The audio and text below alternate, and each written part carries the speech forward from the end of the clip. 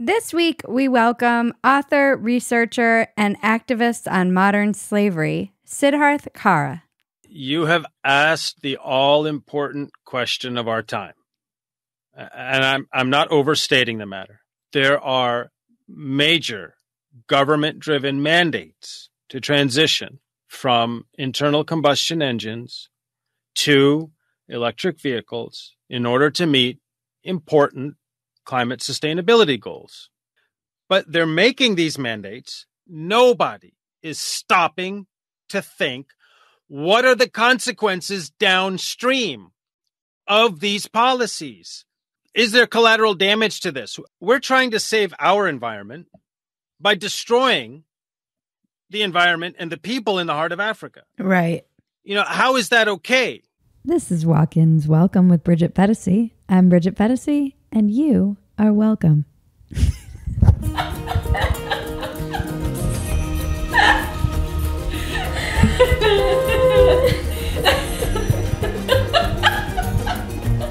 You know the drill. Please subscribe, rate, comment, share, reach out, tell your friends, send smoke signals, whatever. We love your feedback and we want to hear from you. If you like our work and want to support us, the best way to do that is join Phetasy.com. You'll get access to behind-the-scenes content, outtakes, discounts on merch, and the ability to submit questions for some of our upcoming guests. Support your favorite scrappy little internet heroes at Phetasy.com. Okay, I'm with Siddharth Kara, everybody. Welcome to Walk-Ins Welcome. It's such a pleasure to have you. Thank you so much. I'm really pleased to be here with you.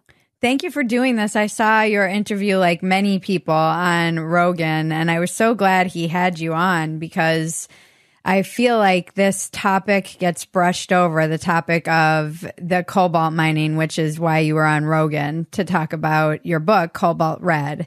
And it's something, you hear people make reference to. I'll see it a lot online as almost an insult, but I feel like no one has really dug into the topic like you did. Well, it's an inconvenient reality that people, understandably, don't necessarily want to engage with because it means having to confront a very hard truth. And that truth is that people like you and I cannot function for 24 hours without participating in and contributing to enormous violence against the people and environment of the Congo. This has been the hardest thing for me reading your book and listening to the podcast. And I want to open with the question that I end with in my thinking on this is, what can we do? Because there is part of the reason that it's hard to confront is that there's a feeling of powerlessness and helplessness. And in order to embrace that cognitive dissonance, you have to just push it out. You have to. And there are things that people can do. Obviously, you and I can't go to the Congo and solve the problem ourselves. But the first thing we can do is flood the world with this truth. Because people don't know the truth through no fault of their own. They're going about their lives assuming that when they plug in their phone or tablet or car or whatever, they're making living their lives in a reasonable way, or in the case of an EV, making a green choice. So people don't know. And so we have to flood the world with truth. And that's the first step to any effort to address a horror. And that's how it's worked throughout history. Whenever there's been some hidden horror, truth seekers inevitably uncover it and then bring it out into the world for the world to learn. And then you move on to the next phase. And that's where people like you and I can get involved. And that is when the world learns of a horror, there is inevitably a community of conscience that gets activated. And I'm not smart enough to know what all the answers are, what levers need to be pulled and pushed and so on. But once that community of conscience gets engaged, and in this case says, no way, not on my watch, not in my time, am I going to allow the people living in the heart of Africa to be utterly destroyed and degraded just to facilitate my rechargeable lifestyle. and then they will clamor for change. And the policy side of me has a whole long list of probably not terribly interesting policy maneuvers that need to be engaged. But a social movement is the next step once the world learns the truth. What are some of the policy levers? I'm interested to hear. So first and foremost, every company at the top of the cobalt supply chain, so every mega cap tech and EV company, makes the statement publicly that their supply chains for cobalt and other minerals, for that matter, are untainted by slavery, forced labor, child labor, that mining is done sustainably, and so on. So they make these statements publicly, even though the truth on the ground, at least vis-a-vis cobalt in the Congo, is utterly the opposite of those statements. So the first policy lever that needs to be pulled is the creation of an independent mechanism that will verify or disabuse these statements that are made about what's happening at the bottom of a supply chain. That means teams on the ground, separate from the companies. You see, what's a company going to say other than, don't look here, everything's fine, right? No problems. And you think, oh, okay, jolly good. Let me go get my EV or let me upgrade my phone. So independent mechanisms on the ground actually verifying or disabusing those statements independent from the corporate sector. Now, another policy one that's important to think about. In this country, the U.S., there's actually a law on the books called the Trade Facilitation Act. People can look it up. It was passed in 2016. And it prohibits the import of any good made in part or in whole through forced labor or child labor. That law simply has to be applied to every gadget and car that has cobalt in the battery. And suddenly, none of those things are available for import. And you'll probably get the attention of tech and EV companies very quickly. So that's a very powerful policy maneuver that could be brought to bear to ascribe some accountability to these companies. Why does that law get ignored? Money. Money. Look who we're talking about. Yeah. These are companies worth trillions collectively. Yeah. I mean, who's not in their pocket in DC? And who's going to go up against them? Right. Politically. Now, that said, there are and will be people of conscience, courageous political figures who will, once this truth gets strong enough and is spread around the world enough, and people like you and I are clamoring enough, then it will become unacceptable to continue to ignore it. And I think that's when we'll see people in DC using laws and policy to perhaps force these companies to accept responsibility for what's happening in the Congo. We can also make choices, you and I. Do we have to upgrade our gadgets every year? Yeah. We don't have to do that. No, I usually wear mine into the ground. Quite right. But we've been marketed this idea that, the phone has, the camera has another megapixel and the process. So we keep buying. And that, of course, inflates demand for these products, all of which contain cobalt. So we can also make choices as consumers to say, you know what, I'm not going to keep contributing to this if I don't need to. So one of the things that I noticed listening and reading is that we don't even have mining companies on the ground in Africa, the United States. So how does that work? Does China mine the cobalt and then sell it to these companies? How exactly does that supply chain function? Yeah, it all goes through China. Yeah. You're right. And this is something where we need to have courage as a country. Okay, because and for that matter, courage as the West in articulating on the world stage the kind of global economic order that should be prevailing. Is it the Chinese model that is to rummage, ransack, and pillage resources without necessarily being concerned about the human rights of people or sustainable practices? You see, everybody at the top of the chain knows what's happening. And it's all, in this case, run by China. So Chinese mining companies dominate mining production of cobalt in the Congo. The last time there was a U.S. mining company in the Congo was 2006. Wow. So, in fact, there was an American company that had Freeport-McMoRan had the largest copper cobalt concession in the Congo. And they sold it in 2006 to a Chinese company at the dawn of the cobalt revolution. And with that, China very methodically and frankly quite shrewdly cornered the global cobalt market before anyone knew what was going on. Now the US and the West are playing catch up because all the cobalt is scrounged out of the ground by Chinese companies. It flows through China for processing and then gets sold to the battery manufacturers, again, most of which are in China. And they sell the batteries to smartphone makers and tablet makers and, of course, EV manufacturers. So is this a way that some of these people and companies at the top of the supply chain wash their hands of it a little bit, is saying, oh, it's not our mining companies? We are told that this is clean. What do they call it? There's no such thing as clean cobalt, not from the Congo anyway. And let's be clear, roughly 3/4 of the world's supply of cobalt is mined in the Congo.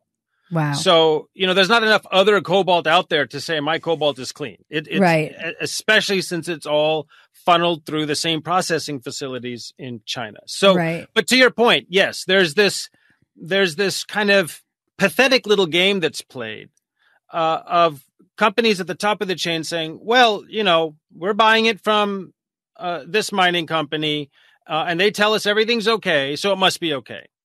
And of course, they know none of that is true. There's been enough coverage of what's happening on the ground in the Congo that they know it's not true. But they point their finger downstream to the mining company. Right. The mining company continues, they point their finger downstream. And everyone's pointing their finger downstream and saying that person's responsible until the last finger is pointed at a child in the Congo caked in toxic grit and filth. And cobalt is toxic. Okay, it's toxic to touch. It's toxic to breathe.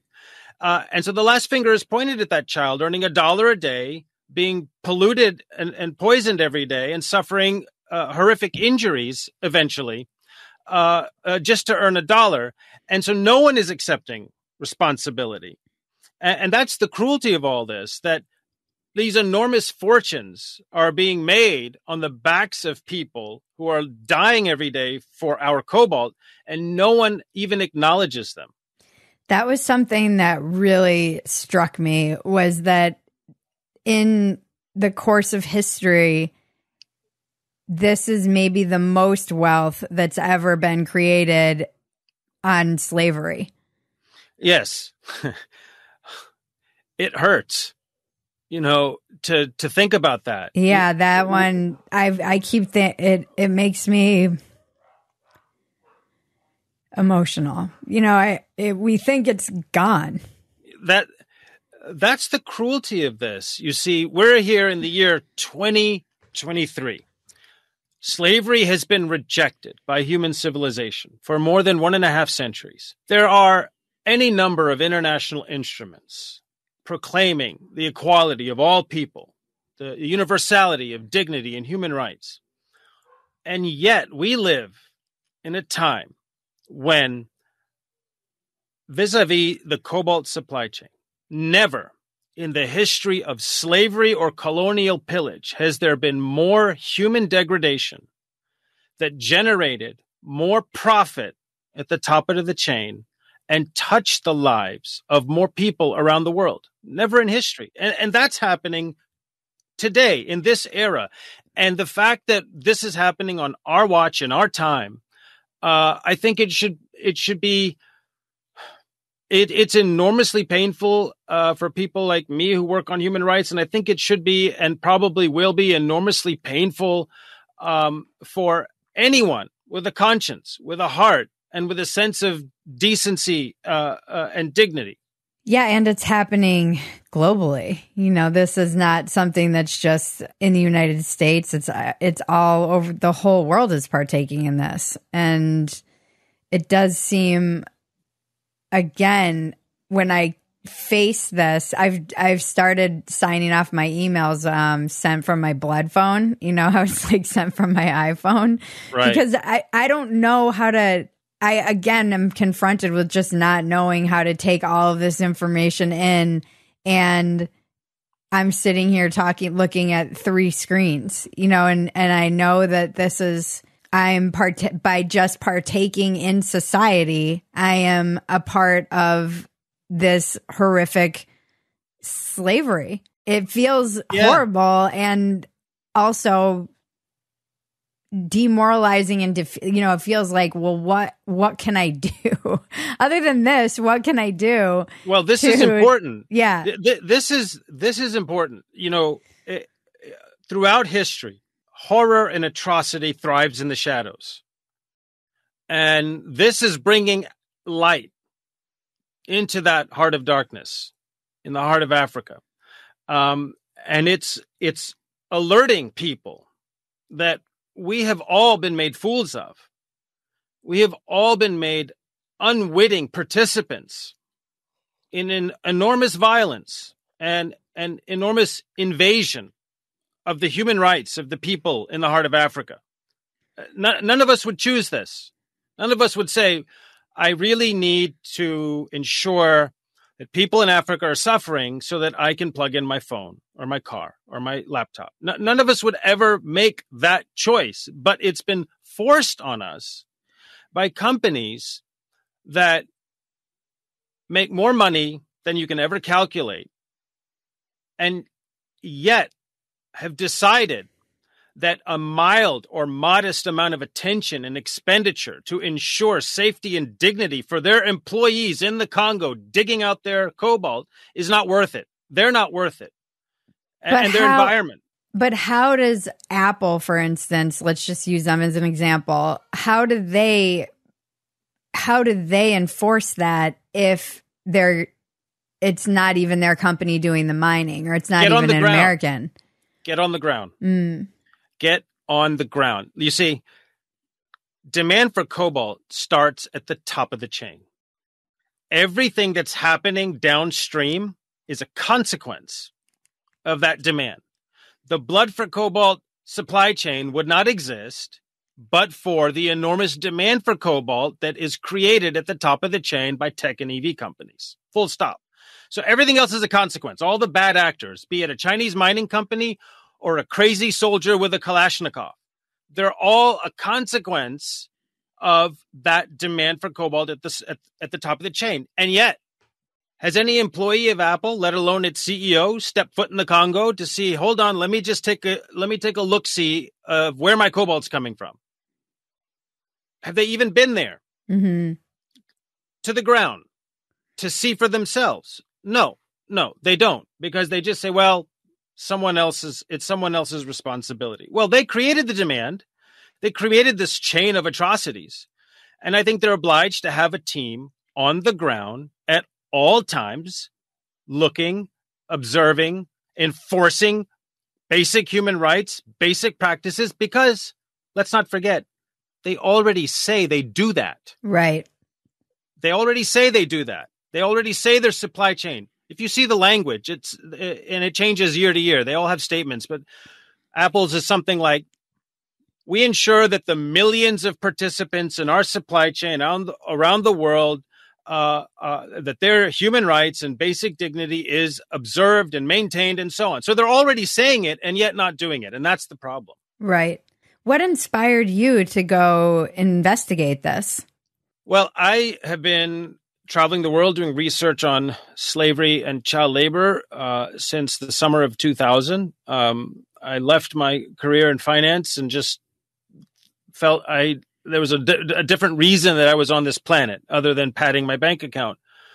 I wasn't sure what it was, but I knew it was going to be in the area of human rights, and in particular, contemporary forms of slavery, that I would find some way to make a contribution. Around 2015 or 2016, I started hearing from some colleagues in the anti-slavery space.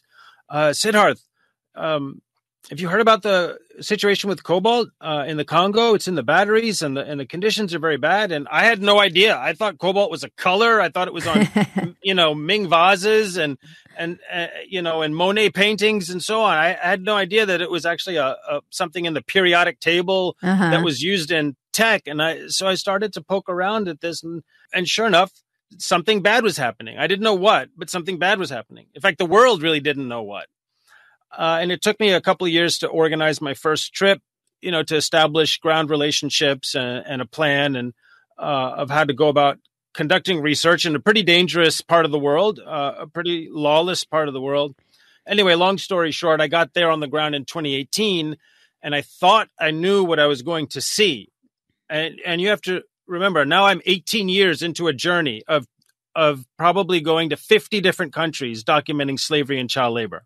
Wow. I mean, in some of the worst, Nigeria, Albania, Moldova, Bangladesh, dozens in the worst of the worst, right? And so I thought I was ready. I thought I was prepared. And what I saw when I got there was a hellscape beyond anything I could have ever imagined. And it was like passing through some sort of portal, time portal. And the moral clock had been dialed back 2 centuries. Wow. To colonial times. And you could look in one direction or another and not be sure what century it was because of the way people were living and working. And the whole thing just was like a thunderclap that just whacked me in the head and was beyond anything I could have imagined. So clearly this is the worst conditions you've seen in your 20 years of doing this now. Can you imagine that? No. The worst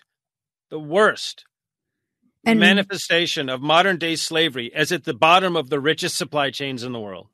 And what makes it the worst compared to the other places that you've seen? What were the other, when you were talking about all of the other countries, Bangladesh and Moldova and some of the other places you'd visited, what were they doing?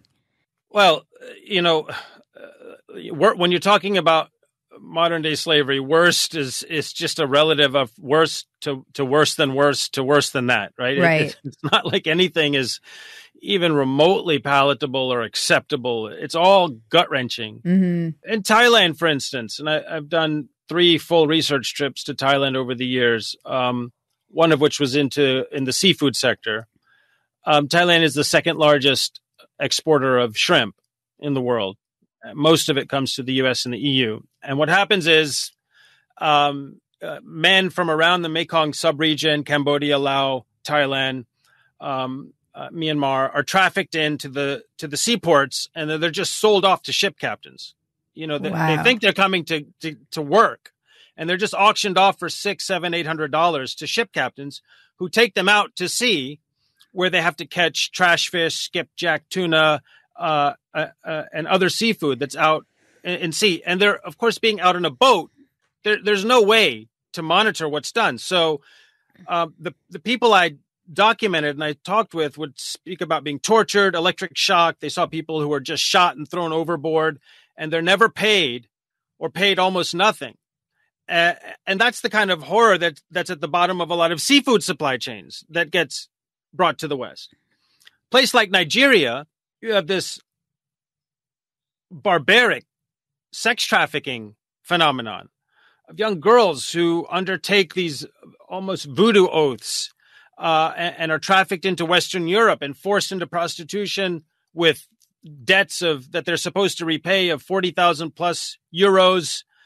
Which means being raped 10 times a day, 360 days a year for 5, 6, 7 years. Now, that's about as horrific as anything you could imagine on an individual level. You can't imagine much worse of a fate happening to any one individual. It's pretty bleak. And you go down the list that the underbelly of a lot of the global economy is characterized by this barbaric exploitation of the most vulnerable and impoverished people in the world. The reason I say what's happening in the Congo in aggregate is worse than all of it is because You have an entire population of people. There are millions of people who are living there. An entire population of people who are being poisoned every day. Mining companies dump out all this toxic effluents into the dirt, the air, the water. They're supposed to be doing it sustainably. Okay. It's not happening. So everyone, you may live there and have nothing to do with cobalt mining, but every day they're being poisoned. So there's a rash of cancers, birth defects, neurological diseases, respiratory ailments, on down the list. The animal stock has been contaminated. Fish stocks have been contaminated. Millions of trees have been clear cut to make room for these giant, enormous open pit mines. So arable land is gone. So people can't even grow food to eat. Now layer on top of that the people who do dig for cobalt, and there are hundreds of thousands of them. There are thousands of young women with babies on their back. Those babies are being poisoned every day. No one will ever know what the toll on their lives is. Every day, hundreds of people are being injured, crushed legs, broken spines, shattered bones. Every day, people are being buried alive in tunnel collapses. So wives are losing husbands, parents are losing children. Every day, young girls, instead of being in school, are rinsing toxic cobalt stones in water to fill up a sack. It's just in the aggregate, there is so much harm, injury, and destruction taking place, generating so much money and touching our lives that there's just nothing in my mind, nothing worse. Mm-hmm. I don't know what inspired you to go on this path in 2000. It's like a fascinating kind of shift in the middle of being in finance, of all things. Was there kind of an aha moment, or did something happen, or did you have a dream that you woke up from? No, it wasn't a dream. It was, I woke up. That's for sure. But there's a story, there's an arc there. And my life is kind of this sequence of winding journeys that have somehow made sense in the longer arc of my life. When I was a college student, I went to Duke University in the early 90s. I was a college student, and at that time, the former Yugoslavia was falling apart. Just an eruption of violence. And I can remember sitting in my dorm room fretting about a term paper, as I was a very good student. I really studied hard. I wanted to get the best grades I possibly could. And so I was just fretting away about this term paper. And the news was on in the background, and I saw this story about the latest explosion of violence, children being killed, legs shattered by shrapnel and so on. And I just thought, wow. I mean, I could have been born over there and just through no fault of my own have my life completely destroyed by this mindless violence. And here I am at a prestigious university with such a sheltered life and fortunate life, and I'm all agitated about my paper. I thought I have to do something. I just felt I had to do something. So I put together a project with a couple of other students to volunteer in a Bosnian refugee camp that next summer. And so I did. I spent the summer in the Bosnian refugee camp. I went there. I had all these ideas of what I was going to do. I was really going to change things. Okay. I was 19 at the time. This is the summer of 94. And I got there. I got to this refugee camp, and I immediately realized I was completely in over my head. There was nothing I could do. Yeah. Nothing. I didn't even understand what was happening. Yeah. Let alone be equipped to do anything meaningful, except one thing. And that was listen. There were people there crying out with enormous pain and agony, and no one was listening. And then there was this random college kid from America who showed up and said, okay, I'll listen. And I heard all these horrible stories of genocide, atrocities, and stories from the women and older women. So there's only a bracket, right? There were no young men there. They were either fighting or they had been killed. And there were older women and very young girls, like, 50 and up, and then 10 and younger. And they would tell stories of the Serbian soldiers who had come to Bosnian villages, kill the men, and take the young women and teenage girls and take them to rape camps and brothels and sell them off and traffic them. I'd never heard of anything like that. And I didn't know even how to process it. Anyway, I came back, I graduated. My plan was to actually go to grad school and get a PhD in English. I had majored in English and be a professor. And I thought, really, is that what I'm supposed to do? Maybe there's something else in the world. Where does one explore the world? I thought, New York City. Where else does one go to explore the world? So I went to New York, just threw my stuff in my car, drove to New York, stayed on like a friend's, cousin's, uncle's, third degree removed person's sofa. While I was in New York, I got into finance, as people in New York sometimes do. Yep. And then it was like a few years down the road, I thought, now what is my life going to be about? And that refugee camp experience had always stuck with me and always kind of was haunting me in the back of my head. And I started to look in the late 90s, are these things still happening? And if so, is anyone doing anything about it? And I didn't really see much other than the odd report about human trafficking and so on. Nothing about why and what do you do about it? And in my heart, I knew these were economic crimes. It wasn't cruelty for the sake of it. People were making money by exploiting other human beings. That's the logic of slavery from the beginning. So I thought, maybe I'll make a contribution. All right. I put everything in storage and then just jumped out into the world without much of a plan. But I figured, at least let me try, and I'll always be able to tell myself I tried. I failed, but at least I tried. And of course, it went the other way, because after that first trip, I thought, there's something here that I need to devote my life to. So you kind of fell into journalism. Yeah, because what I learned from the refugee camp it was the lesson I took with me as I started going around the world trying to do human rights research, which was to listen. Right. And if I did nothing else, I would just listen. And when you listen, you hear people's stories and you hear their truth. And you hear the truth of a people and a place, a phenomenon, a region, an atrocity, whatever it is.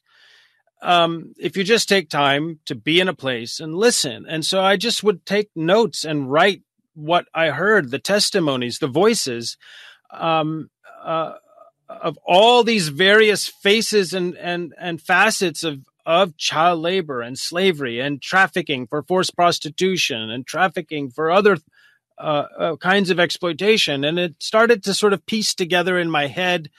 And then I started writing.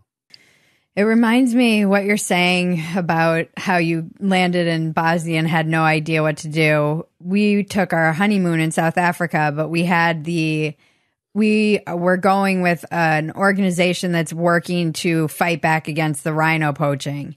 And so because we were with that organization, we had access to all kinds of people in these rhino wars. And you go in with this idea, and it was shattered by every conversation that I had with a different person. There was a different perspective. So, for instance, the guy who was the head of the park had this idea of kind of the noble poacher and, they're just trying to feed their family. But then you talk to the locals and they're like, no, they're just pieces of shit who want to do drugs and party. And every single person that we talk to, and of course, it all goes back to China. Like, it's always China somewhere in the background of these things lurking. And the incentives, on the ground, you see the poverty and you see the desperation, and what other opportunity or option do some, at least that's how it's justified. What other option do they have to make money if not poaching rhinos for in this example? And that's an argument I've seen a lot of people making, even just in the comments for your book. Like, well, what do you expect these people to do? They're lucky they have the $1 a day. I don't know that it's better than nothing. It's, there's so many important points you've made in that anecdote. The first one is, the ground truth is always something different than you'd imagine. Mm-hmm. You go in with these ideas. They could be very well-informed ideas, very well-educated ideas. And so you have these preconceptions of what you're going to see and what the reason behind some phenomenon is. And then you get on the ground and realize when you stop and listen to the people there, you often have it completely wrong. Or there's a lot of different reasons why something's happening. And nothing drives me more crazy than, going to some convening at a UN agency in New York or Geneva, and everyone's talking about solutions for people that they've never even met. Right. They never even gone to the place, but they think, they've got these ideas of, what helps people emerge from poverty, what helps people climb up the development ladder. And it may be completely inapplicable to what's happening on the ground. I'll give you an example. I remember I was doing research in northern India. I've done a lot of research in India over the years. I'm doing research in northern India in a village, and a very, very poor area. And the World Bank had been in there, and they had dug a dam, and they had built some stronger huts that could withstand the monsoons, and given some microcredit loans to local communities and so on. All these things that are like anti-poverty development things that, academically make sense, and they're all good. And I remember talking with some of the people in the village, especially in women, and they'll tend to talk separately from the men to just be a little more comfortable. And I said, all these things that were done, were they helpful? Is there something else that would have been more helpful? And they all sat down. They said, if they had actually just asked us what we wanted, we would have said one thing: a toilet. Right. Because we have to go out into the field every morning and do our business. And the men look at us, and it's so degrading. And sometimes we're attacked, and we just want a toilet with 4 walls where we can lock the door and feel safe and private. And that's the example of what you're talking about, where there's these ideas of what people need. And then there's the reality of what, if you actually go on the ground and talk to people. And so when people say, hey, look, yeah, that looks miserable, but $1 is better than 0. So what's the problem here? Right. And I can't tell you the number of slave owners and slave exploiters who use this line of reasoning with me. They'd say, well, maybe they're only making 50 cents in debt bondage on my farm, or this young girl is being raped. They won't use the word 15 times a day. But the alternative is she probably starved to death, or, the alternative is something worse. And so the response is, just because in this moment, the alternative to being exploited like a slave might be a little worse, in that person might starve within a few days, doesn't mean exploiting them like a slave is okay. Right. Yeah. It means the entire society, the entire economy, the entire everything has failed that person. Right. No parent I ever met wanted to take their children to work. Mm-hmm. Mm-hmm. They want them in school. They want them to learn.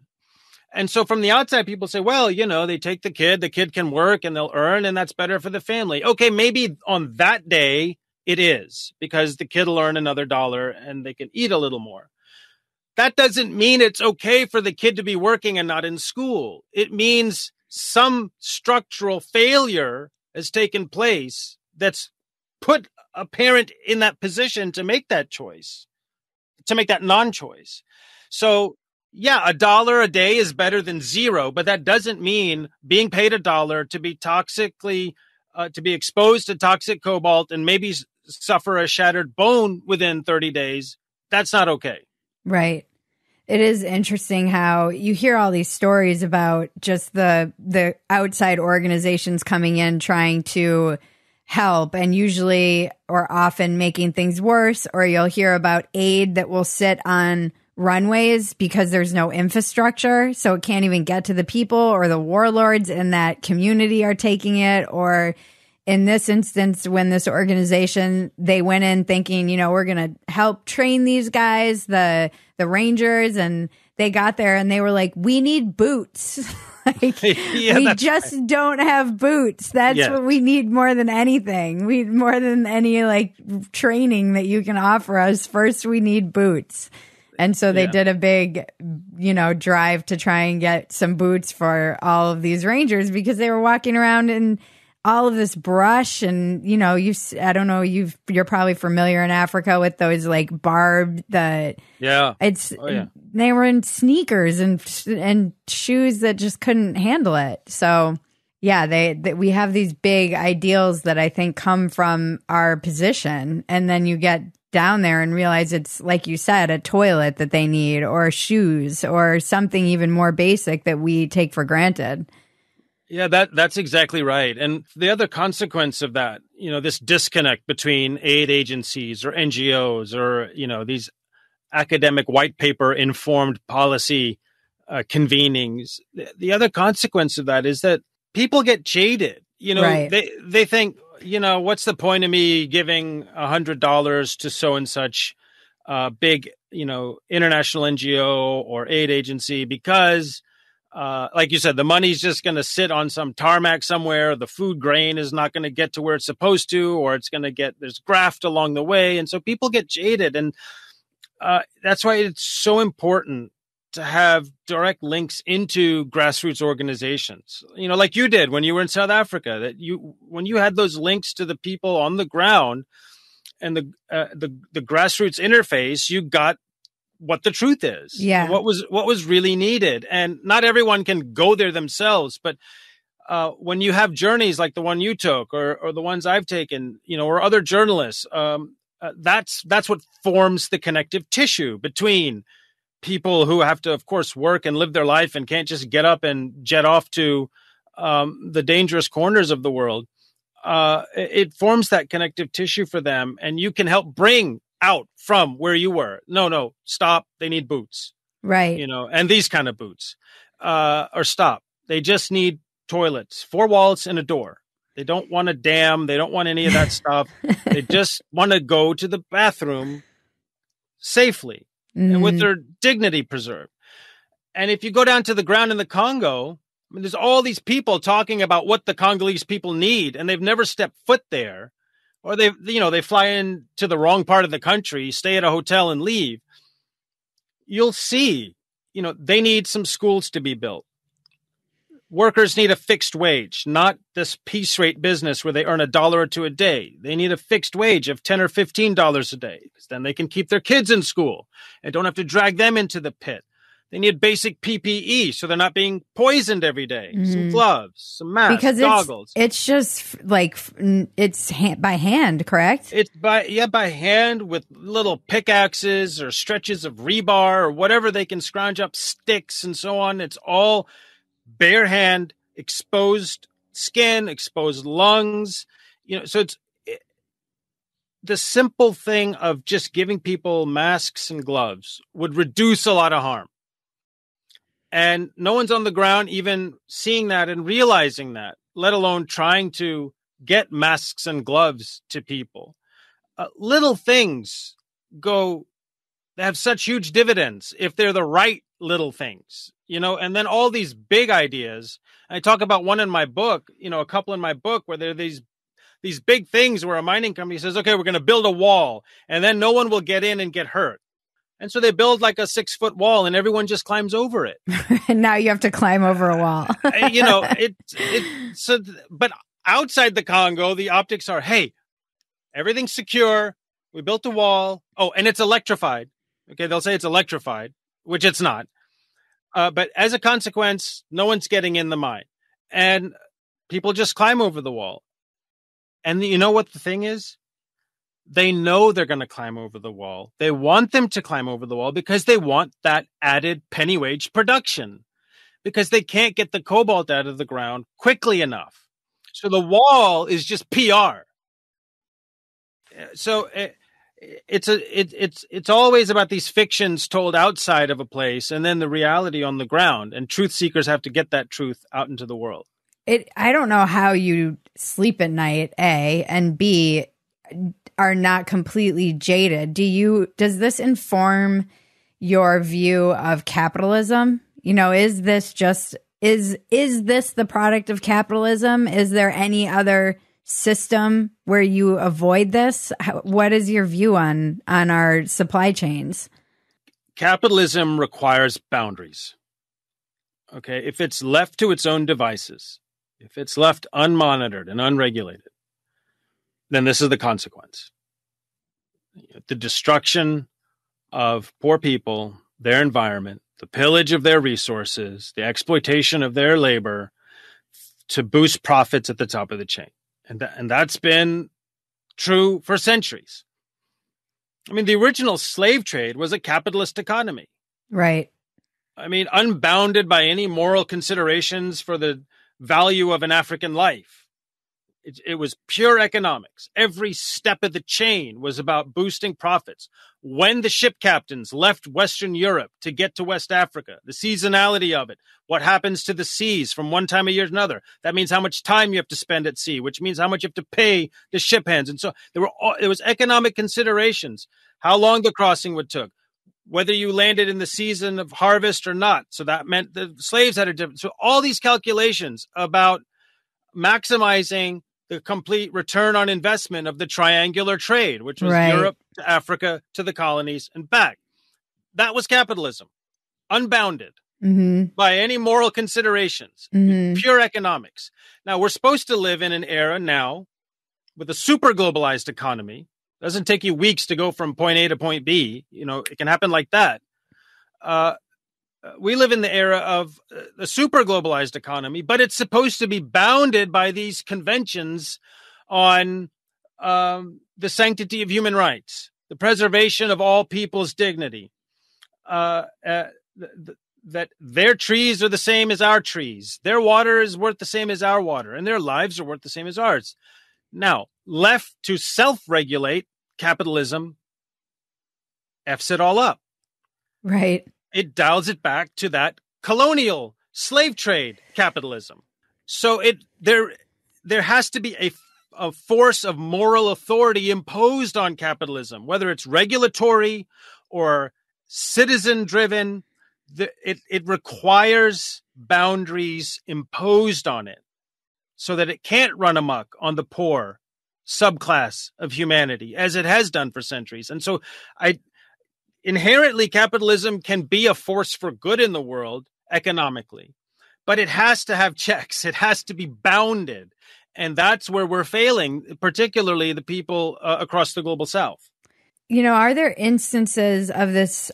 I think of Nike and how there was this big push to it suddenly burst into the consciousness. Nike had sweatshops, and did they make changes, or was it all bullshit? Yeah, social change, you know, the struggle is to make it stick. What happens is sometimes the world gets flooded with some truth of a horror. In the case of this one, sweatshops for your sneakers. And everyone gets rightfully hot and bothered. That's the community of conscience I talked about. Wait a minute. I don't want to go play hoops in shoes that were made by kids working 16 hours a day and making 50 cents. And so there'll be a period of time where there's a lot of attention and it runs very hot. And then companies promise change. And when that change is reliably audited and consistently audited by a third party outside of the chain, right? It has to be outside the chain. Capitalism can't self-regulate. Then that change can stick. And so there has been enduring improvements in the case of the bottom of the sneaker supply chain. I'm sure there are still kids somewhere working 16 hours a day for $1 making somebody's sneakers. And I know for a fact, because I've done this research, that there are young girls working all day and not going to school, sewing buttons on our shirts and so on, right? I mean, the apparel sector has a long-standing problem with child labor and labor exploitation in South Asia and Southeast Asia. The NGO sector and journalists and activists have to keep at it, keep pushing, because otherwise there's this backslide. You know, after attention is run hot and there's been some change made, there's this backslide to business as usual. And so what I'm concerned with as the world learns about this truth is that it's not the same model, right? That companies at the top of the chain don't promise, okay, we're going to do this, this, and this, and it all looks good for a period of time. And then there's this backslide. That's right. what has to be avoided. I mean, blood diamonds is another example where a very horrific truth came out. Yeah. You see this pattern again and again. The world was flooded with this truth that, wait, what? I mean, you had big Hollywood movies about it. Right. Right? Everybody knew. Everybody everywhere knew about blood diamonds. And so there was an entire UN-driven protocol called the Kimberley process that was put in place to make sure that diamonds are not mined by peasants under coercion of militias, fueling violence, and so on and so forth. And it's a mixed result, but it was a step forward. So that's sort of the model that has to be achieved, which is flood the world with truth. Community of conscience is outraged, agitates and clamors for change, and then it's up to journalists, NGO workers, and people to keep the pressure on so there's not a backslide to business as usual. Yeah. What's crazy to me about this is that it's the electric vehicles that have the most need for cobalt. That's the highest percentage goes to these batteries because they're huge, obviously. So what is the percentage? And it's something that's being pushed by governments everywhere. So why wouldn't they simultaneously be making sure that these people have a dignified life if you're essentially promoting this and trying to incentivize people to switch over to EVs? It's not just companies, it's politicians. You have asked the all-important question of our time. And I'm not overstating the matter, because you're exactly right. There are major government-driven mandates to transition from internal combustion engines to electric vehicles in order to meet important climate sustainability goals. You know, the goals are important. There's nothing wrong with the goals. The Paris Accords and COP26 and 27 and so on, the goals of making sure that our children inherit a clean, sustainable planet, that's a good, important goal. And reducing fossil fuels is a part of that goal. Now, internal combustion engines are responsible for about 1/4 of carbon emissions. So you say, all right, let's make everybody drive an EV. Okay, fine. But they're making these mandates. I mean, in many cases, there's a couple of dozen countries that have said no more internal combustion engine sales by 2030 or 2035. I mean, that's I think we have that in California, don't we? We may very well have that in California. Yeah. It's just that's right around the corner. Yeah. Okay. I mean, it's not like 2080 or something. This is right around the corner. But nobody, to your question, and I mean it, it's the important question of our time. Nobody is stopping to think, what are the consequences downstream of these policies? And the consequences, in the case of the EV batteries, they require an enormous amount of cobalt, up to 20 pounds of refined cobalt. Wow. That's 2 bowling balls worth of cobalt per car. And now you multiply that by tens of millions, up to hundreds of millions of cars that would be sold in the next couple of decades. Do the math. Okay. So has anyone at the top of these government policy circles that are putting out these mandates thought, what's the consequences downstream? Is there collateral damage to this? And this is the problem. This is why it's such an important question. We're trying to save our environment by destroying the environment and the people in the heart of Africa. Right. You know, how is that okay? Right. How is it okay for us to pursue sustainability? It's the same planet. They're not living on a different planet. Right. We're all theoretically on the same planet. Although if you go to the Congo, you wonder sometimes, is it the same planet? And yet it's the bottom of the supply chain of EVs. So why is it okay to clear cut their trees and pollute their water and destroy their environment in order to preserve ours? That doesn't make sense. That's a hypocrisy.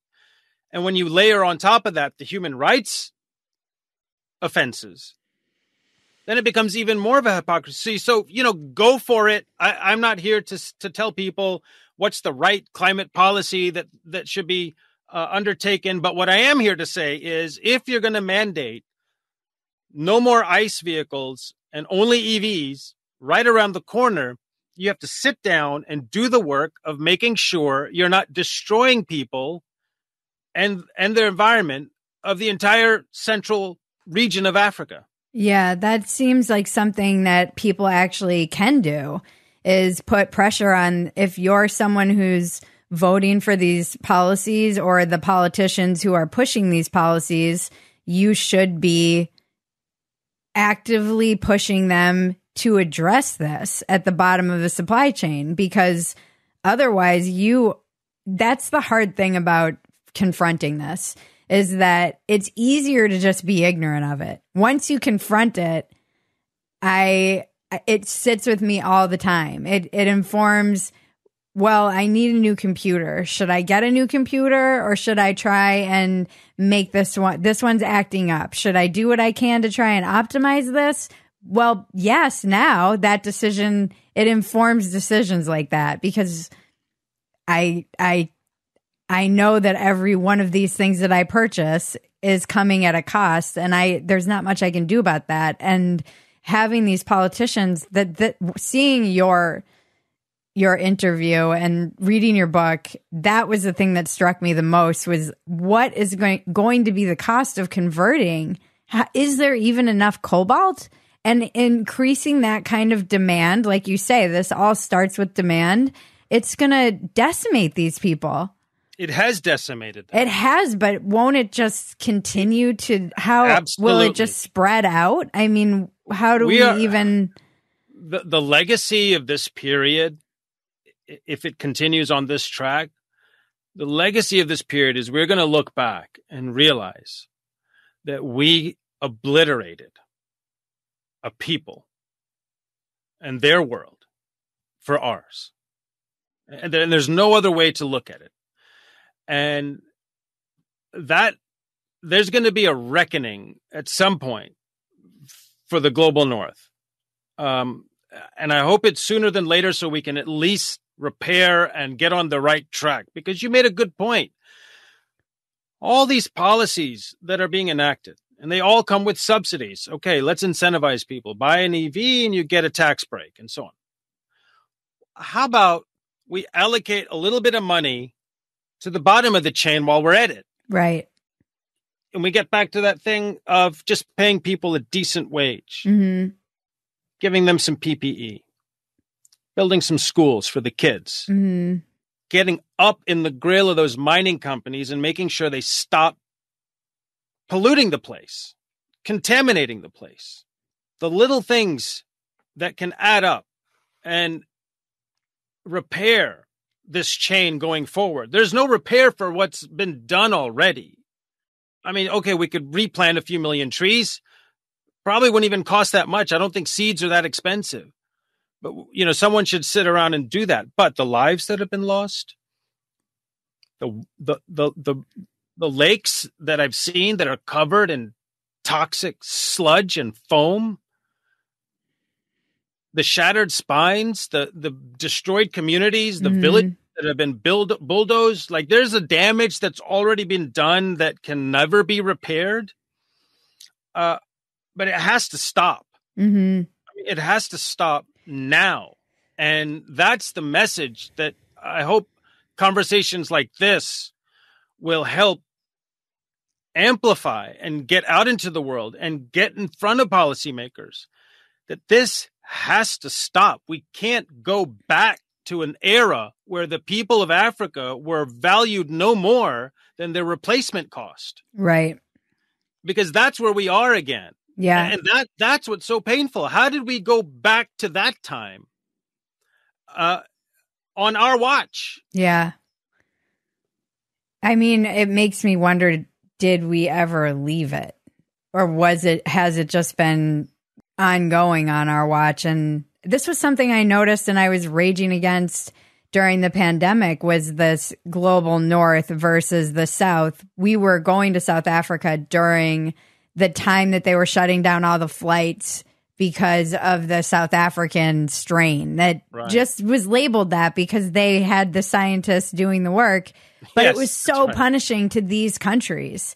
You know, and they were doing everything fine, but it was all of these Western countries getting together, and the countries who were suffering the most were all of these countries who rely on the West to come visit and tourism, and they were just decimated. It was painful to see the difference between, you know, they didn't have their governments giving them money so they could stay at home. So it was not fair at all, the way that it felt. The kind of Western countries were getting together, making sure they were okay, but it was at the expense of all of these other much poorer countries. You're right. I mean, it's in some ways nothing's changed, and that's one of the points I make in Cobalt Red, that, you know, so much time has passed since the colonial era, the slave trading era, and yet how little has actually changed.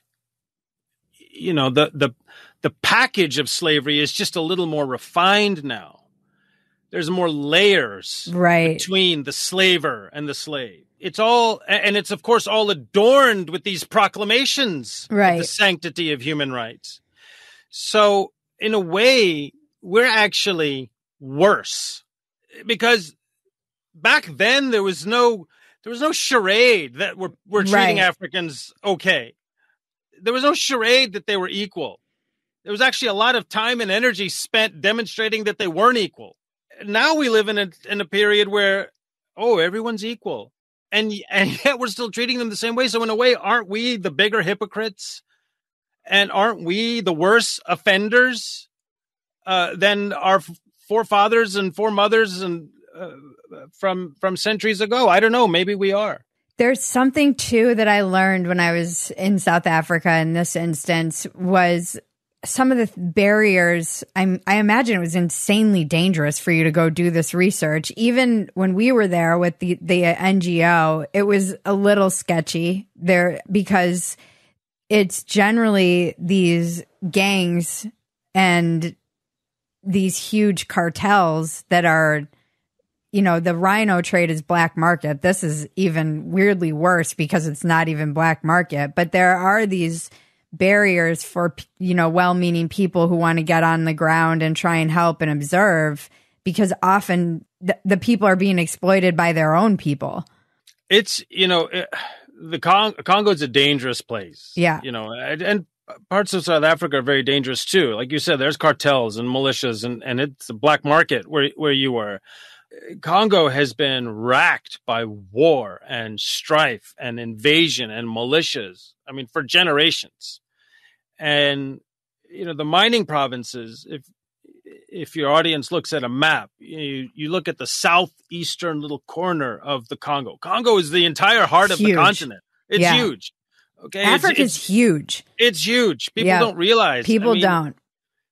You fly across the African continent from, you know, top to bottom. It takes a spell. Yeah, when we went from even France to South Africa, it's 12 hours. Yeah, it's like crossing the Pacific. Yeah, it's a long. So Congo is the entire heart of the continent.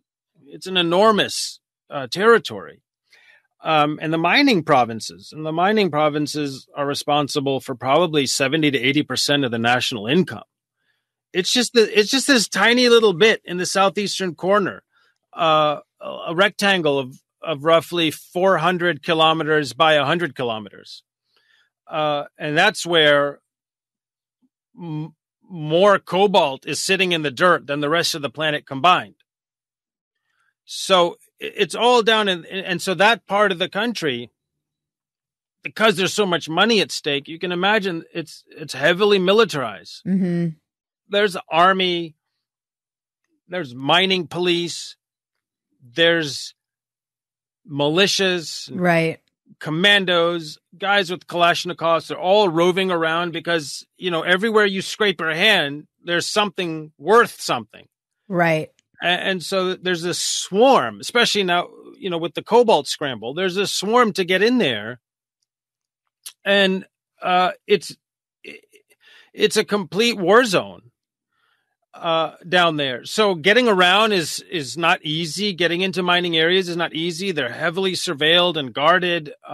Certainly going off the beaten track into some of the more remote areas is even more challenging because they're often under control of militias. I often had to sort of cancel a specific venture on a day because of militia movements, or turn around and get out at the drop of a dime. I had just one thing, which is I always kept my passport in a Velcro strap around my leg. Yeah. And then everything else was just whatever. Like if we had to go, we had to go, but I wasn't going to get stuck somewhere without my passport because, I wouldn't be here talking to you. You can't. You get stuck there. So, and oftentimes we'd have to just burst out on a go very quickly to evade, some kind of peril. But people live there under that menace. And that's another whole part of this is this Cobalt scramble has led to so much insecurity and violence in communities that were relatively safe for generations. And now there's guys with guns at every corner. There are people there are flare-ups of one militia on another, and people get caught in the crossfire. I mean, I have a couple of videos. I don't show them. I've never showed them, but of kids who were just gunned down, outside of a mine. And there's just this terror in the community and right. this shrieking of grief because everything that's happening, even kids getting gunned down, it's all a consequence of this crazy scramble because there's such a fever to get cobalt out of the ground and up the chain because the demand is so far ahead of supply. And that has all these consequences that nobody, when they talk about EV mandates, well, who's on the ground making sure kids don't get shot or buried alive or babies aren't being poisoned every day? Where are the considerations of those collateral consequences to these mandates? Doesn't seem like there's many, and that's where it's always confusing is how you, one of the things I've noticed with even like the rhino wars, you have to start in the community too, almost, because it's easy for people, maybe they're not the guy who's going to poach the rhino, but they might be the ranger who looks the other way for some money. So there has to be some kind of education, and in that instance, it was getting into the community and seeing how you could help just everyone in the community so that they weren't tempted to do this.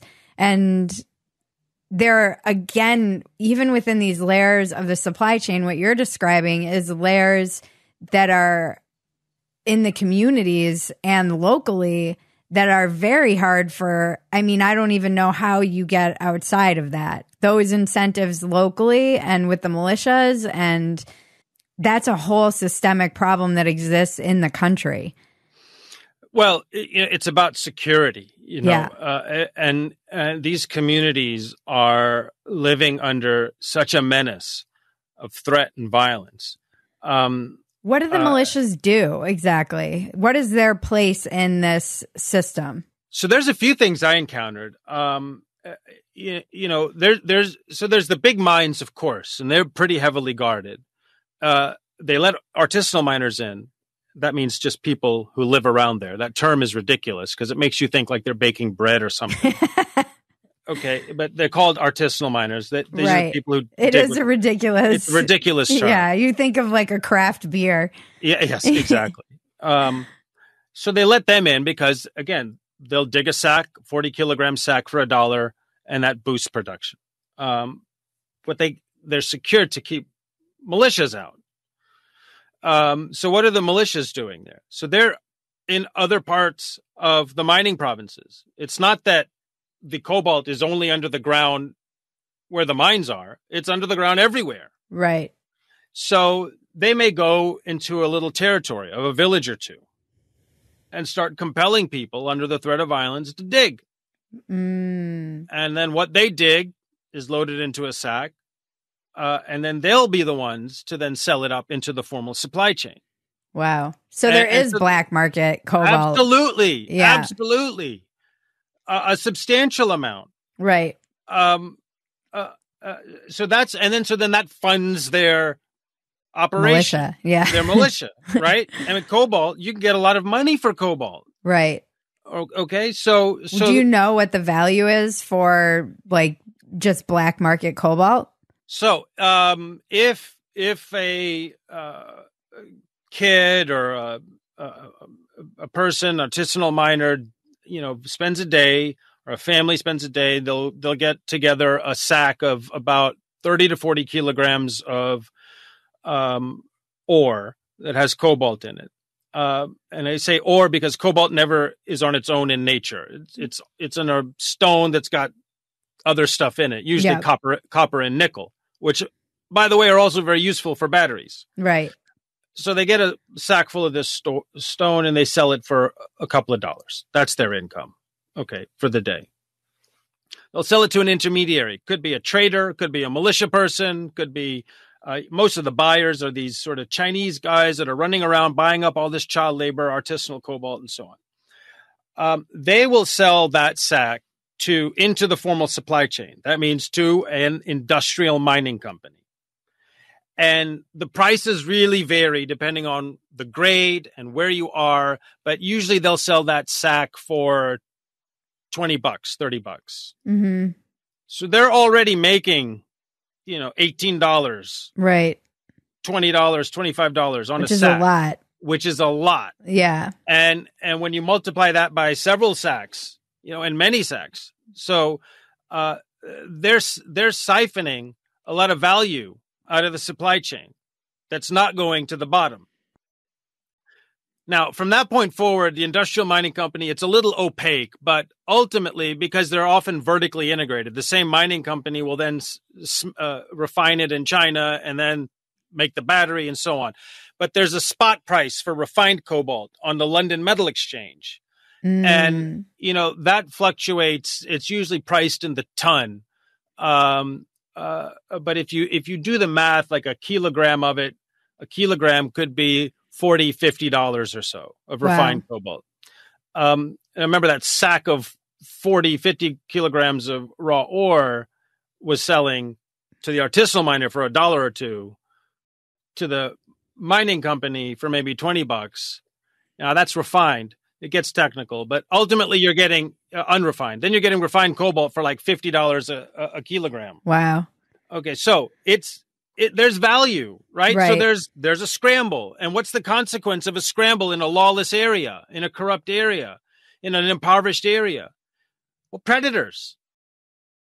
Predators are going to swarm in, and you get 10 drugged up guys with Kalashnikovs to come into a village and say, you 100 people start digging. Or else. What are they going to do? Yeah. What are they going to do? Yeah. And so that's happening. That flows into the formal supply chain. So you've got this whole menace. And you think the companies at the top of the chain are talking about that? Well, we make sure there's no, militias compelling kids to dig. We have people on the ground making sure, they're not. No way. They're not. How do you even, and again, it's dangerous. So I understand how would you do that, but it's not like we don't have weapons and ways to go check and make sure people are safe. The minute we've got one drop of oil supply under threat, what do we deploy? Right. Okay. We take over countries. Yeah. When we need to. This sounds similar actually to what I learned about like the rhino trade. It's not I use the word cartels, but it's the wrong word. It's these Chinese syndicates, and they are the people who facilitate basically these militias or local gangs in South Africa, for instance, or all over Africa. And they are the ones who hire these poachers for very, minimal wages. And then it goes through the gang, and then the gang sends it to the syndicate, and the syndicate gets it to China. And I think that the last I heard, rhino tusk was like the most valuable black market item in the world per ounce or something like that. It's so crazy. And they were saying, that in South Africa, the rhinos will probably be gone in 5 years. And then everyone will just move on and, and leave behind a population of poor people who don't have rhinos anymore, in this case. And it's interesting, people have said that Africa is China's second continent, because when you go country to country to country, they're everywhere. At the government level, they're building ports and government buildings and rolling out wireless networks, and they do all this in exchange for grant money or debt, loans to the government. And then on the ground, there's all these black market operatives. Yeah. And in South Africa, they're appear to be dealing in rhino horns. In Congo, they are the intermediaries between the cobalt dug out of the ground by the local population and kids and the formal supply chain. They're the bridge, and that's and many of those companies, mining companies, are themselves Chinese owned, but they're sort of those intermediaries and the brokers and the facilitators at that in the shadow economy. Right.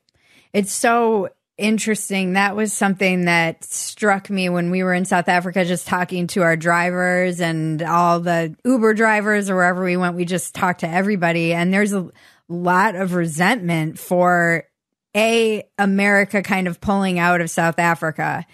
I was surprised at how kind of pro-Trump some of the South Africans were at that time when we were there. And B, towards the Chinese, towards China in general. The resentment towards that country kind of they saw it as kind of colonizing their country, basically. And that was, I knew nothing of this. It was something that I learned just from talking to people on the ground. Yeah, put yourself in the shoes of an African for a minute. You spent 3.5 centuries being carted across the ocean and put in slavery. Then you had a century where Europe colonized the continent. And then no sooner did Europe leave than soon after that, now China's colonizing the place in a different way. It's an economic form of colonization. So it's just one foreign power after another, pillaging that continent and exploiting its people. And there's a lot of resentment in Congo too about what China and Chinese companies are doing. I mean, people can see with their own eyes in front of them the value in their dirt being yanked out of the ground and taken off to China with little to no benefit for the local people there. Yeah, I mean, and it should be. There's so much. It's such a resource-rich continent. It's insane, and they don't benefit from it ever. It just seems like I can imagine how frustrating that would be. You have shanty towns, no running water, and you see the value, and there's nothing there. Like, where's the trickle-down economy here? It does not exist. That's the resource curse. Yeah. For Africa. I mean, from the minute contact was made with the outside world, and then in this case, Europeans who came south, and they saw a treasure trove of resources. I mean, you hang around Western Europe, it's cold, it's dirty, it's unpleasant. I mean, we're talking 1400s. It's filled with disease and this and that. And so they left. They said, we got to get out and go somewhere. And then they come to Africa, and there's gold and diamonds and everything you could imagine. And then that's it. That's now 5-6 centuries of this viral relationship between Africa and the rest of the planet. I mean, what's a virus do? It goes in, sucks out the value of the host, and leaves behind a carcass. Yeah. And that's what the North has been doing to Africa for centuries. Yeah, it's so upsetting. I mean, the piece I wanted to write that I always say this because I say it enough and eventually I'll write it, is how the problem with the rhino is the problem with everything. Like I see in that when you look at so many of our problems on the globe, I can parallel almost any one of these things with this. It's like there's local militias, there's poverty at in these usually southern hemisphere countries, and China's usually somewhere around. You know, that you mentioned being jaded, and some of the guys on the ground in South Africa who have been fighting in these parks this war. It is truly a war for years and years now, and they were caught so off guard. And then in the shadow of the pandemic, nobody was looking, so things got so much worse. And they're so jaded. I can't imagine. I mean, even doing what you do, it seems like you see that with your own eyes, the cost. How I can understand how people just get. I don't know. I don't know what your thoughts are about humanity. Well, first, let me say you have to write your piece. Okay. Okay. Whether it's a blog or I will. An article or a book, you have to write it, because that written word endures, and look what my book has brought you and I together. And we're having this conversation, and lots of people who listen to you every week are going to hear this conversation, and it's going to continue growing, and you heard me having a conversation somewhere else. So, it starts with word. Okay. Yes. And you're making, I think, a very beautiful and important point of this metaphor, of what you saw in terms of this underbelly of humanity and how the economy and the exploitation works, and how these parallels ripple out across the planet. So that's my charge to you, is to write your piece. Now, humanity. I mean, I've seen horrors that will haunt me forever. And if there's such a thing as multiple lifetimes, they're going to haunt me into those as well. It's that deep, that severe, and that painful. But I have unrelenting faith in humanity for the following reason. The people I've seen and met and listened to who have suffered horrors that you and I can't even begin to comprehend. Yep. They persevere nonetheless with so much grit and grace and fortitude that if they can endure the most ugly, horrific facets of human nature and still stand tall and firm and put one step forward each and every day without resorting to bitterness and resentment and hate, what greater example of the ultimate nobility and strength of humanity could I ever ask to encounter? And that's the inspiration. Those people who will have so much more strength than I could ever muster on my best day. So there's no space for me to say, man, this is hard. I'm feeling burnt out. Yeah. I can't do it. It's too much. I've lost faith. Excuse me, those people that's faith. Right. And it's not the rich people. It's not the loudest people who we should aspire to be. It's not the big personalities. It's those people you don't even know, but who have so much more strength and nobility and grace because of what they've endured. And they don't let hate take over. They don't let bitterness take over, and they don't fold. Their spines are strong and straight, and they keep going forward. So that's my inspiration. Even if they're shattered by cobalt mining.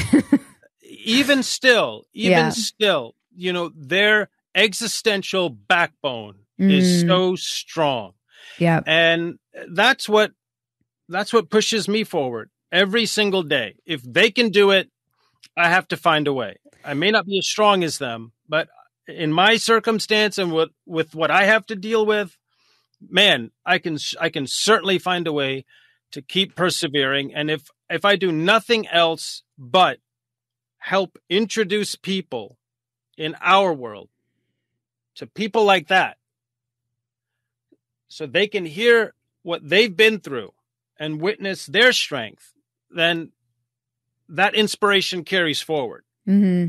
And so that's my faith in humanity. I feel fundamentally we are stronger and better than what news and pop culture would have us believe. We're constantly thrust with these images of divide and anger and violence and hate and tribalism and all of this. But I think beneath it all, what's lost is we're all essentially, most of us, good people who want to just lead good lives, be good spouses, good parents, good siblings. And there's another side of there's an entire class of people out there who have so much to teach us if we take a moment to listen. Mm-hmm. Wow. I mean, we'll have to have you back. I would love to talk more about what is your next project, or what's the response to this been? How are you feeling? Well, the book, which has been out for 6 or 7 weeks now, has had a very wide response. I mean, the number of messages I get from people around the world who said, I had no idea. This is completely shocking to me. And for me, that means the voices of the Congolese people are being heard. This truth is permeating the world. And I know that that's going to lead to good things. So what's next for me is to keep pushing the message. And I'll know when it's time to start engaging on the policy side of things. I don't think it's there yet. I don't think we're at maximum critical mass of consciousness on this yet, but every conversation like ours is getting us closer, and that'll be my next thing, which is I'm not taking the story and turning my back on the people I met there. I gave every one of them a promise. Number one, your voice will be heard, and number two, I will come back and keep working at this until there's some justice done. Well, I ask the same 2 questions at the end of all of my podcasts. What is your biggest defect of character? My lack of patience. It is my biggest challenge. I struggle with it in every aspect of life. I struggle to be patient. And you'd think by this age, and there'd be some temperance and wisdom, but I just, driving around LA. Yeah. Okay. It's as simple as that sometimes. Yeah. Okay. Just like, all right. I lose it in this town sometimes. So that, and then across every aspect of my life, I struggle to stay patient. And what's your biggest asset? I hope it's my compassion. I think that's what it is. I can't look the other way. Yeah, I understand. When someone's crying out, I walk towards that always, and I feel it. I make myself feel it. Mm-hmm. I write in towards the end of my book, an encounter with a mother who lost a child in a tunnel collapse. And after the conversation, she went and sat, just quietly in the dirt. I knew every thought that was going through her mind, and I stopped and made myself feel it. And I knew she was thinking, because she had just recounted the story to me what was the final moment of my child's life? Yeah. Did he cry to me? Yeah. Was he in terror in that crush of dirt and stone and darkness? Mm. What was the final panic, horrified moment of his life like? And I know that tortured her. I could see it. Her hair had fallen out because she was in so much pain. And she was sitting there with her hands folded quietly with her eyes, and I knew she was thinking it, and I stopped and I made myself imagine it, because that's the only way I could do some truth and justice to what her story was. Yeah. Was to not just take the words and write them, but to try and feel it and imagine it. If that had been my child, yeah, man, I think I would have just stopped living. Yeah. Yep. And I think putting ourselves into other people's shoes and trying to really feel their life in a compassionate way is such an important thing to do, because it's so easy to look at our differences and start hating each other and accusing each other. And the world suffers from such a deficiency of compassion.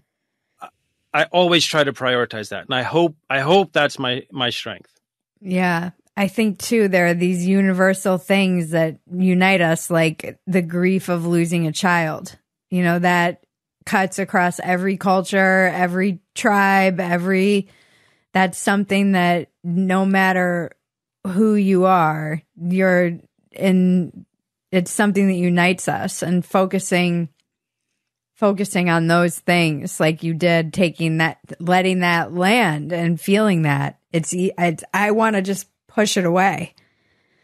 You know, I want to be naturally. I mean, yeah. Who would want to take a moment and actually immerse in that? Yeah. No one. Yeah. But she deserved it. Yeah. For what she had suffered, because what she represented was all the mothers there. And the least I could do was take a moment and try to inhabit her grief, her enormous, immeasurable grief of what it must have been like, and what it must be like every night when she closes her eyes in that stillness, in that darkness, when the voice of her son comes shrieking, and then she imagines, man, she brought that child into the world. Yep. And that's how he went out. Yep. And that's what we're doing to those people. I know, that's what, like the guilt that I feel the compassion, but also with that comes just an enormous sense of responsibility and guilt, because I didn't directly do that, but like you said in the beginning, nobody would make this choice. But once we are aware of this, now I'm aware of this, so I am making a choice to participate in this, unless I completely check out. No, you've done your part. You know, right now with this conversation, you've amplified this story. You've amplified her story and her grief to the world. And that's all we can do. People like you and I. It feels like we should be able to do more. For right now, today, this is enough. That's true. This is enormous. Yeah. This has great value, and it will lead to things that will have even more impact down the road. We have to see the whole arc of what's in front of us, and each block that it takes to construct that bridge to justice. Right. And this is one of those blocks. Well, where can we find you and keep up with what you're doing and your book? Well, my book, you can buy it on, any online bookseller, or ideally a local bookstore, Cobalt Red. Bookshop.org. Yeah, will get you the local. It's like where you can get the local. Perfect. So let's do that. Bookshop.org to find the book locally. I'm not super active on social media, but I'm on Twitter and Instagram, and I've posted a lot of photos from the field, little short videos for people to see. What does it look like? Yeah, they're devastating. Over there. So that's the way to keep up. One little day at a time. Yeah. Wow. Well, thank you so much for your time. I appreciate all the work you're doing out there in the world and appreciate this conversation more than you know. I do too. I'm very grateful for the invitation and grateful for the conversation. And I will look forward to continuing the conversation in the months and years to come. Yes. And I will write that piece. Yes, you must. You must. I'm going to look for some sort of message. I'll let you know. Says, it has been written, Siddharth. It has been written. It has been written. Thank you for pushing me. Yes, excellent. It's time for the weekly check-in with Bridget and cousin Maggie. Okay. So. Yes. 3 weeks out. 2.5. Not even 3, I know. It's the final countdown. That also reminds me of Arrested Development, my favorite show. I know. For sure. For sure. Every time. No, today I was looking at all the stuff I have to edit in between now and then, and I was like, oh, shit. And I was like, okay, I really need to buckle down here because we have to get ahead. Yeah. So, we've got two historical dumpster fires in the can, like 4 factory settings, all the walk-ins, welcomes. And you have to pack. And I have to pack. So got a little freaked out. Yeah. Now that my back is better too, I can finally move. Next right action. Mm-hmm. That's how I've been taking it. It's like, and next, and next, and next, and next. I'm like Pac-Man. That's how, that's the mental image I have for myself. Miss Pac-Man. Oh, for anyone who doesn't know, which is probably most people, Bridget is amazing at Miss Pac-Man. It's going to be the first thing I get when we have a little bit of extra money. One of those sit-down tables, like at Nicholas Pizza, or one of the big ones? I don't know. Does it matter? I like the stand-up ones. I feel like I'm better on the stand-up ones for some reason. Okay. Well, I mean, I would just watch her play, and you developed your skills early days, didn't you? Was it your first time in LA you did that? Mm-hmm. When you got really good at it? Because I would always be like, oh my God, and she'd just be sitting there like calmly moving the little thing up, and like I'm always jamming on it and being like, go left, go right. And you would just be like, soft touch. I should have gone into the Air Force and been like a drone operator. Is that the Air Force? I don't even know. I don't even know if that's the Air Force that does that. Actually, probably more than one branch of the military has their own drones, wouldn't you think? Yeah. I mean, knowing America, they all have drones. Yep. Everybody has drones. I need to get back into the dumpster fire musical. I know. I was on Twitter last night and somebody has a podcast now called The Great Awakening. And I was like, oh, mother. But it's like a religious perspective of breaking down like wokeism. It was weird. Okay. Well, we still need to write our musical. And then ruin that podcast. They'll be like, this is sacrilege. Yeah, it's definitely been, I feel like I keep thinking that I'm on the other side. And then I'm like, no, I'm not. Then I have a list of 12 million more things. But certain big things have been checked off. Right. And now I've got certain more big things that need to get checked off. But the bigger things are in my rear view mirror at the moment. And then it's just, a lot of moving parts. Getting 2 cars out there, getting packed.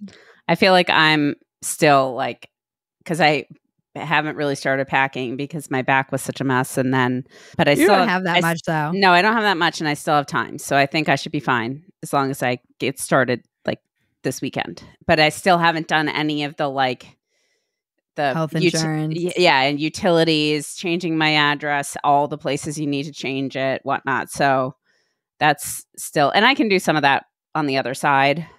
I'm going to do a lot of that on the other side. Yeah. And then it's still like on the other side, then it's getting set back up and running without skipping a beat. I literally have a dream every night that I'm bombing at the mothership. Wow. Every night. Wow. And that all the comedians hate me. Well, maybe you'll just get it out of the way in your dreams. My psyche is really insecure. Really when it comes trying to comedy. undermine you. Yeah, it's really like, you're never getting on stage again. And I'm like, screw you. So yeah, this was a heavy episode. It was. I was kind of like worried about watching it because I was just like, oh, it's going to be really heavy. But it was actually really good. You both somehow managed to keep it from being just completely dark and depressing because it was focused on kind of like facts, possibilities for how you might be able to affect change, or like some things you can do that like seem achievable for people. Like if Siddharth is saying spread the message right now, that's, I think, an achievable task for people. My thing is that now I've been failing on Twitter lately because everything is so fucking dumb. But I'm like, can I use this technology for something good? Right. And not be dunking on Dylan Mulvaney and his Nike ad. Nike women ad. I swear to God, we are being trolled. Yeah. By like corporate America at large. I hate even talking about this. I hate giving it attention. And by it, I mean Dylan Mulvaney. That's right. I said it. Canceled. No, I hate giving any of this attention. I know. I hate it. Let's skip over it. Because a child in the Congo is digging out cobalt so that I can bitch online about this. About some like it hurts my brain. Yeah. It hurts my brain that this is how stupid we are at the top of this supply chain. Yeah. And this is what we choose to spend our time doing. But it's actually not stupid because I'm telling you, every single one of my group chats is somehow about this. It's like every single person I know is like, what's going on? Mm-hmm. It's the tip of the spear. Well, bringing awareness to the problem. But it was a really eye-opening episode. It was heavy material, but I think handled well. And I definitely spent the last 10 minutes weeping when he was telling that story about the mother. I was like, okay. Yeah, no, it was really humbling. Mm-hmm. And he's just such an amazing person. I can't believe how he chooses to spend his life and his outlook on things and how he, handles it all. Yeah, I can't even imagine knowing what he knows about the supply chains and functioning in our society. Right. Because every supply chain is tainted. Clothing. Yeah, everywhere. Shrimp. Yeah. It's like, I'll have the shrimp. Seafood. Do you know what the shrimp people are doing? So apparently there are slaves at the bottom of every single supply chain in the world. That's disheartening. Yeah, I feel I keep hitting walls and then pushing through them. But I really try to keep this kind of thing centered in my heart and mind, and it's so hard. Mm-hmm. But it does make me just hyper aware. I feel like I'm already a person that's hyper aware of this stuff. Mm-hmm. As it is. It's just always in my consciousness constantly. And I do as much as I can, but I never feel like it's enough. Right. Well, and that's the thing. Like, I don't think you can ever feel like you've done enough. You can never be like, well, I've done enough here, but I don't think that should stop you from trying. And I think you have to learn to, like, it seems like Siddharth has done a good job of being like, I may never succeed. That's okay. I can feel good about the life I've lived. He's just like, I can't turn away. Yeah, I don't know. I think I don't even know how you get those images out of your head, and other than to know that what they're actually experiencing is worse than what you witnessed, and to just like he said, bear witness. Right. Oh, It makes my problems seem so petty. Yeah, it really does.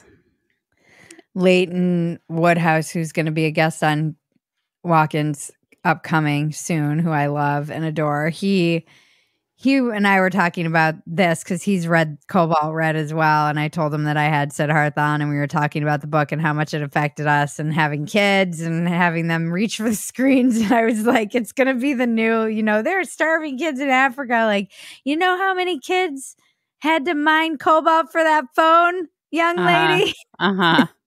It's not funny, but it's true. It's true. Does right. anything ever change other than our location? Our location. That's one thing that's going to change. Small things. And yeah. And gratitude. Gratitude. An attitude of gratitude. People are still commenting on the factory settings. I didn't realize it would trigger so much. I knew that would do well. I knew that would go big. And then it's a huge hot button topic for people. Yeah, but I didn't think we're still so in it. It's always weird to talk about something that, we're in all of it. It's not like we're recovered. We're in recovery, but it just felt very all over the place and scattered, because we were just jumping from one thing to the other because that's how conversation goes when you're just having a conversation with someone and about something that you're just, here's it's what hard comes up. Yeah. It's hard to have perspective on it. Yeah. On your own self. We're talking about the most recent episodes of Factory Settings. Do I look fat in this? Jaron has the best titles. He really does.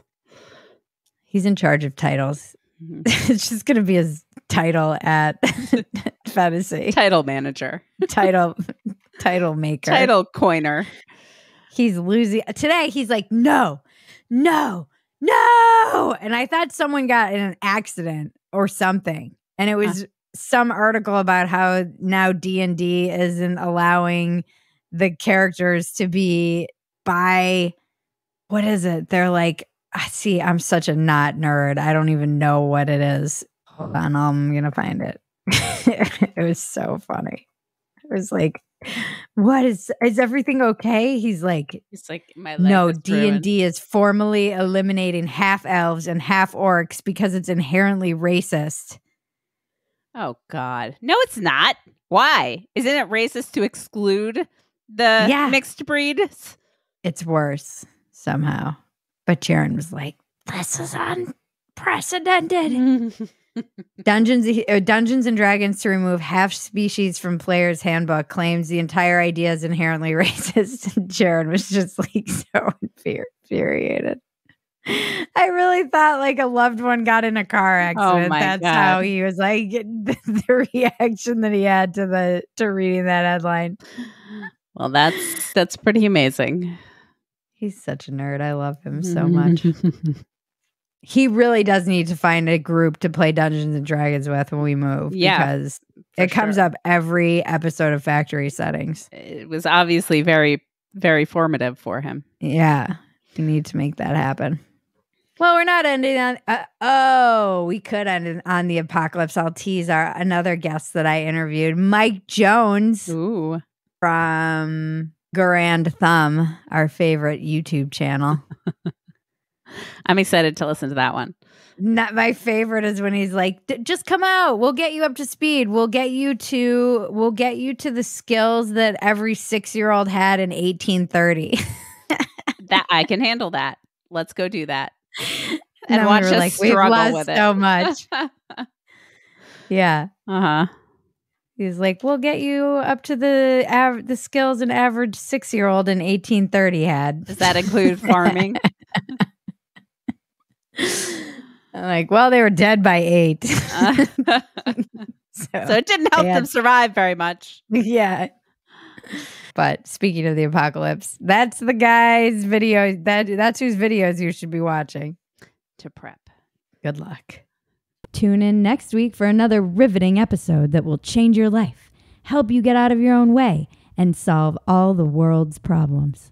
I want to thank our composer, Jared Elias, my co-producer and cousin, Maggie, and all of you out there listening. This has been Walk-Ins Welcome with Bridget Phetasy. I'm Bridget Phetasy, and you're welcome.